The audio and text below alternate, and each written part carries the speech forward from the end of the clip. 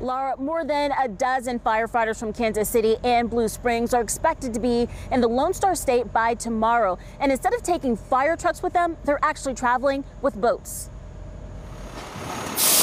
KCFD is used to answering calls, but this one came all the way from Texas.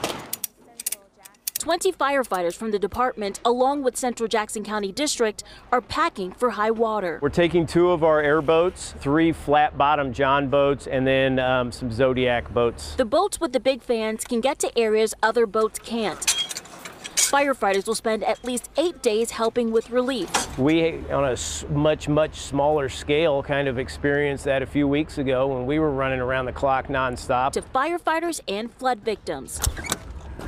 Scott Lemaster will also take his disaster relief truck to the flooded streets. We're here, we want to make sure that the men and women that are going to serve are well hydrated and fed. For Houston, it's a long road to recovery, but more help is on the way.